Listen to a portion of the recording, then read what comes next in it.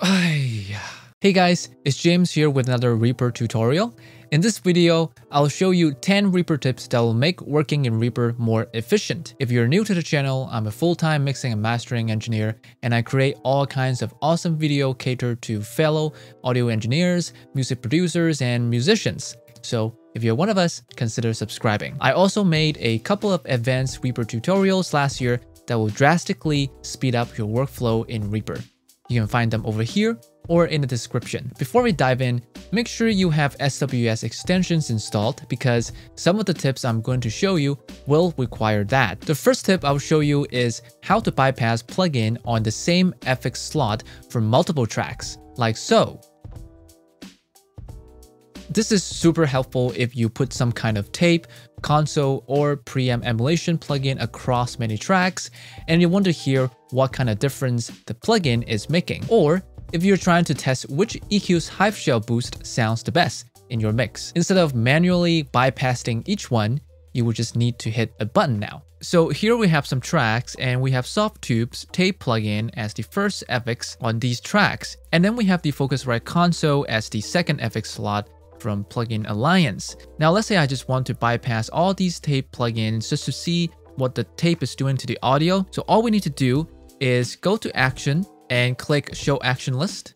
And then here, type bypass, and you see a whole bunch of actions by SWS extensions. If you scroll down here, you can see that toggle FX1 bypass for selected tracks. So what you need to do is select all the tracks with the plugin you want to bypass, and this is FX1 because it's the first slot, and go here, click Run, and there we go, they're all bypassed. Now let's say I want to bypass all the Focusrite console to see, what the console is doing to the audio tracks. You can just, the same thing, go here, FX2, Run, just like that, and they're all being bypassed and unbypassed as you click that. Now obviously you can easily assign the action to a button like so, or assign this to a keyboard shortcut so you can always just hit one click and then you can do this action. It's very, very handy. The second tip I will give you is linking the controls of two plugins on the same track. So when you change a control on the first plugin, the corresponding control on the other plugin will also be changed. So here I have two plugins on the same track, and right now they're not linked, as you can see. So the first thing to do when you want to link some controls of two plugins together is to go to Parameter here, go to FX Parameter List, Parameter Modulation / MIDI Link. So let's say I want to link the lead gain. I click that, and this window will pop up. And from here, you click Link from MIDI or FX Parameter. And this is where you select the other control you want to link to. So it's not going to be self because that's just, you don't want it to be linking control within the same plugin. We want to go to the other one, and we find the same option, which is gain. Click that. And there we go. Now it's linked. And if we can take a look at here, if I move this, they're both linked. There's a slightly easier way to do this is, for example, if you want to link the treble, right? So before you go to parameters here, you move it first a little bit and then return it back to the original position. And in here, it will show up your last touched parameter. And so instead of going into FX parameter list and then go here and find the one you want, you can actually just go here, click this one, and then you kind of skip a step. And from here, I want to link that, that was the treble. So I want to link that to the lead treble. There we go. And now they are linked. The third tip I'll give you is about the extended solo and mute features. Now, if you are a Reaper veteran, you might already know this, but I know for sure not everybody does because I've been asked about it. So what I meant by extended solo and mute features is that other than the standard solo mute like that, if you right click on the mute button or the solo button, you can see that there are other extra solo and mute features that are very, very helpful.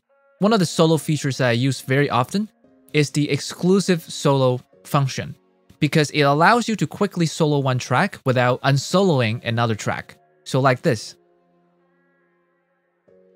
So instead of soloing, unsoloing, and soloing the other one, I can just hold down Shift and Alt or Command and Option in Mac and just click whichever one I want.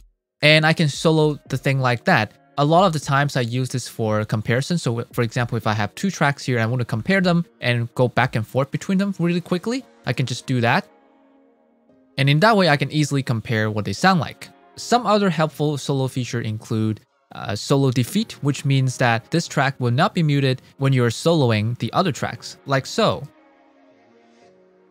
As you can see, no matter what I solo, this track is never going to be muted. One very helpful mute feature is the unmute all. So let's say you have some tracks that you have muted before, but now you want them to be unmuted. Instead of clicking unmute one by one, you can actually just hold Control and click the mute button, and they will be unmuted.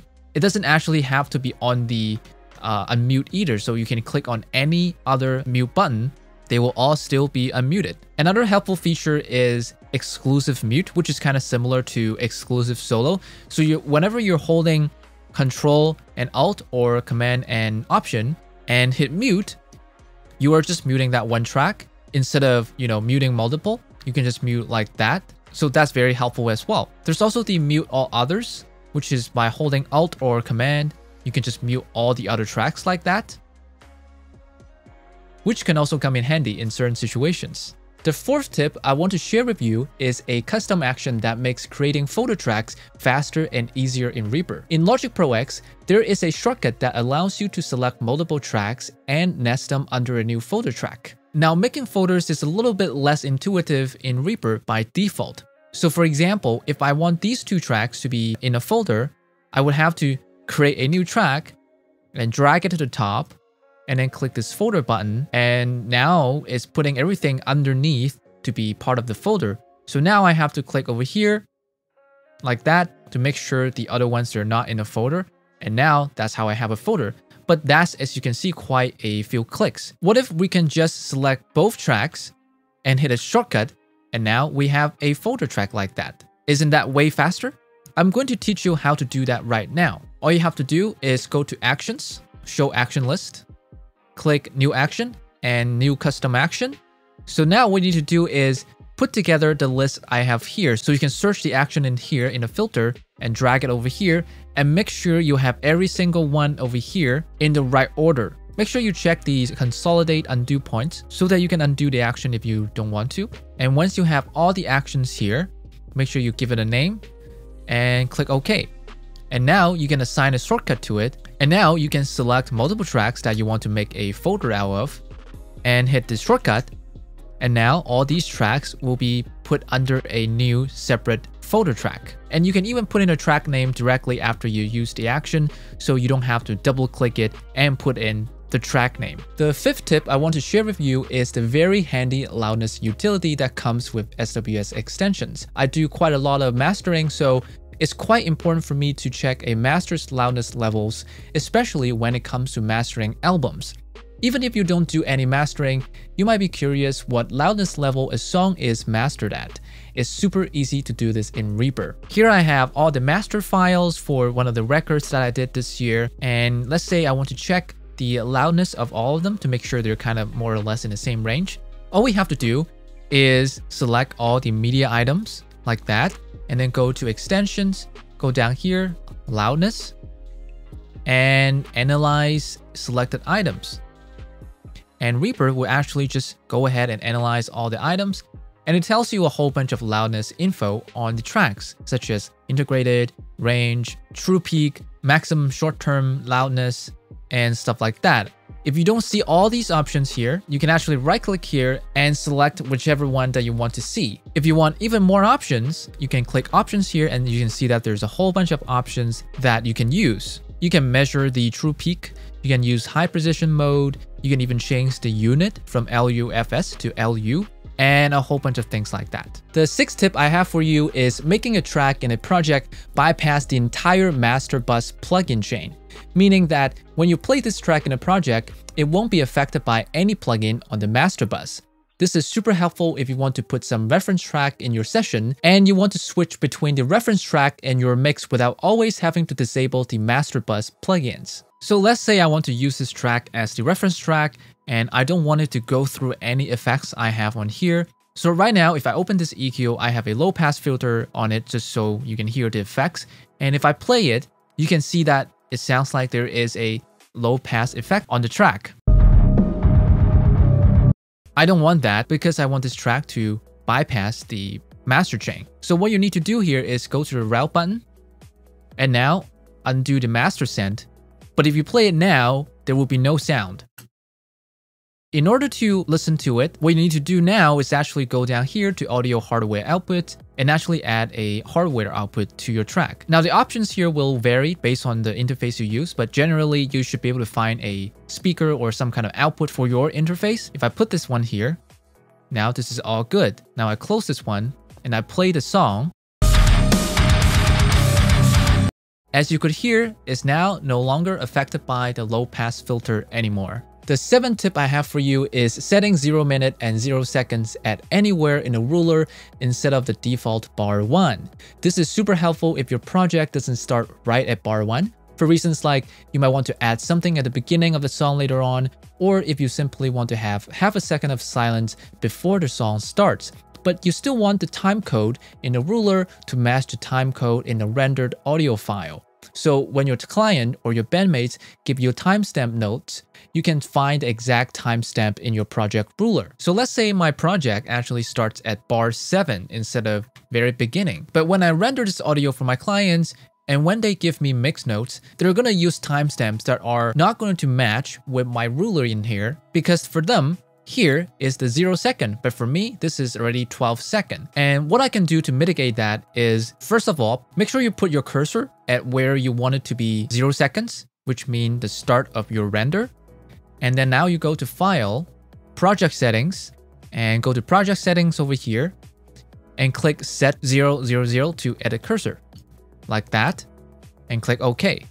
And now if you notice, this becomes, instead of 12 seconds, now is 0 seconds. So this way, your time code will match your rendered file time code, and that will make doing revisions and referring to timestamps a lot easier. The 8th tip I have for you is how to play only the media item under your mouse cursor. In other DAWs like Cubase, there is a play tool that you can assign to your mouse, and when you click and hold it, it will play the audio file under it. Now we have a play tool, so this would allow us to play back. By default, there is no such tool in Reaper, but we can create one that does the same thing. What we want to achieve in Reaper is a similar thing, which is that being able to quickly audition different media items like this.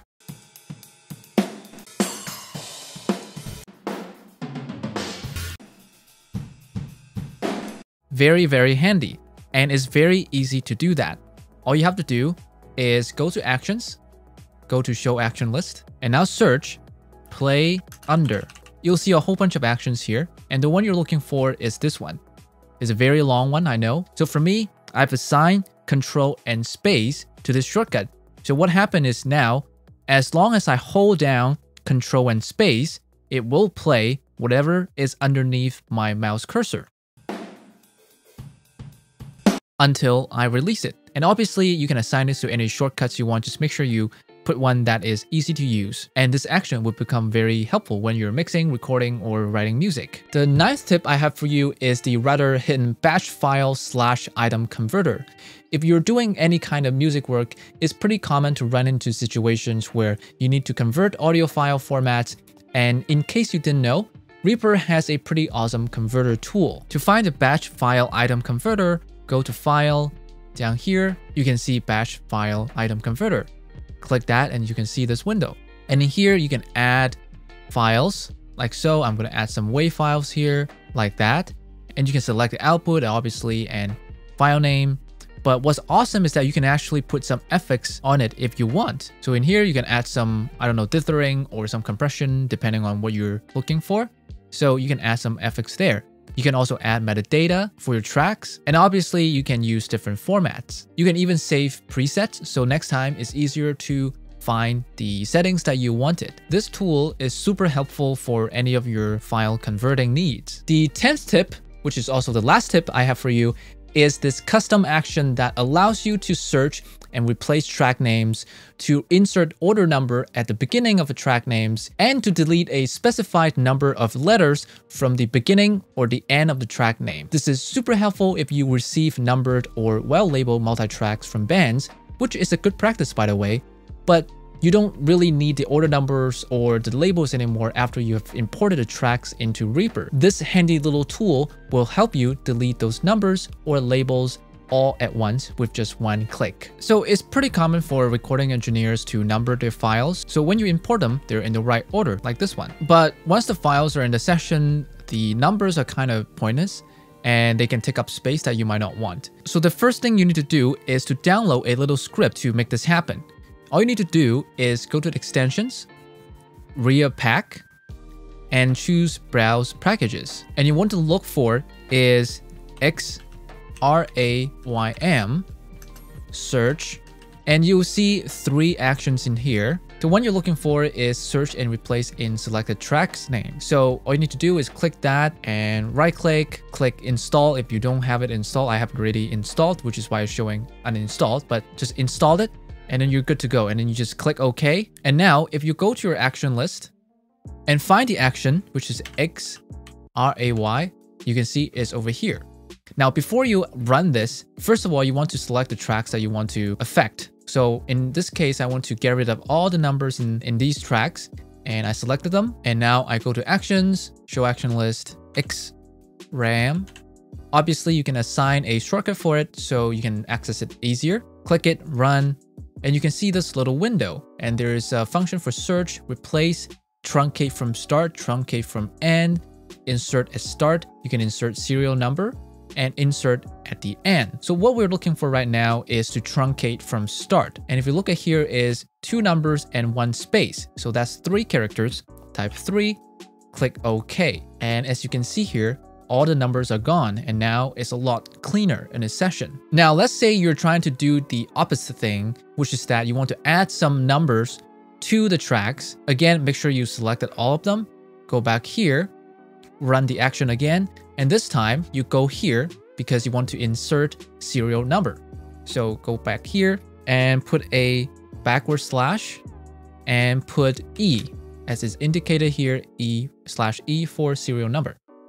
Click OK. And now you can see that the numbers are there, but now you realize that you want to add a space. So you can undo, go back here, run again, do the same thing, but just put a space in here and click OK. And now you can see that there's a space next to the numbers and they're all looking very nice. Now, let's say you want to replace the kick to a different spelling for some reason. It's for demonstration purposes. You run it again and you can search. What we want to replace is kick. So we're going to search for kick, K-I-C-K.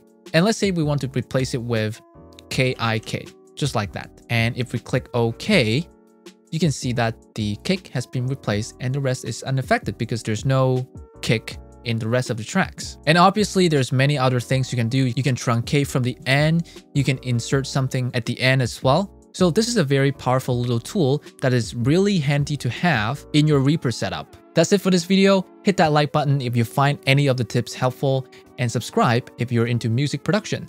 Thank you for watching and I'll see you in the next one.